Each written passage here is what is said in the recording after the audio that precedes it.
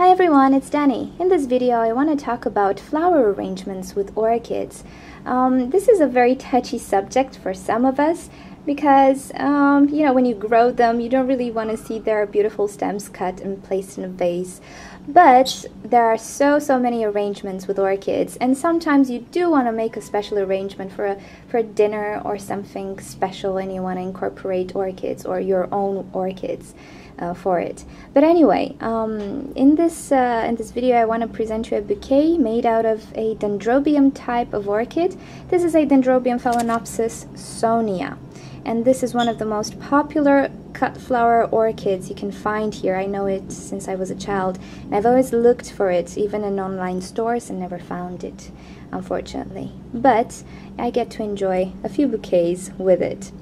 Now this Dendrobium will last you in this vase for about a few months, really, and if you're lucky the buds will open as well. It's a very good flower or plant for using in arrangements or bouquets, because it will stay very nice.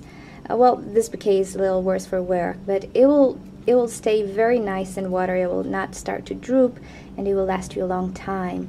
So yeah, if you know this orchid and you were looking for it for a lot of time, you didn't know the name, Dendrobium Sonia, look for that and you will find it. Maybe you'll be luckier than me and you'll actually find the actual plant for you to grow. Anyway, if you're thinking of making some arrangements with orchids and you're not sure what type of orchids you should use, I would really recommend the Dendrobium phalaenopsis types, because they do last for ages in a vase. Also, cymbidiums, phalaenopsis themselves, although they're not so easy to find in bouquets, and Vanda orchids.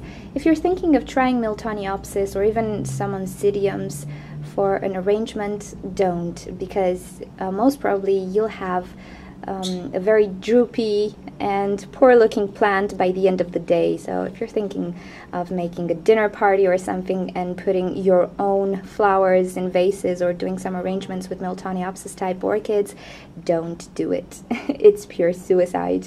They will not last a day. Unfortunately, if you change their medium, most oftenly they will drop.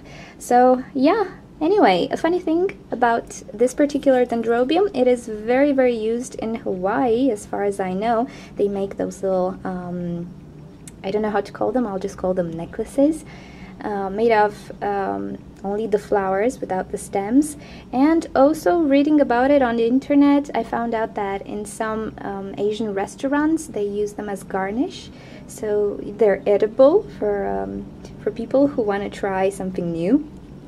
Don't try to eat them at home, okay? Because there's a lot of stuff on the internet and you never know if it's true or not until you actually try it. So don't try to eat the flowers at home. But anyway, it's a funny fact. If you want to read more into it, you can Google it, see if it's really true. It was just something I read. Alrighty, so yeah, this is it about cut flowers and flower arrangements with orchids.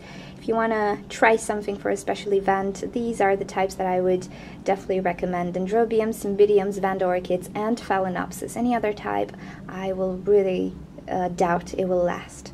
So yeah, thank you for watching this video, and if you'd like to see more videos, please subscribe, because I got more on the way.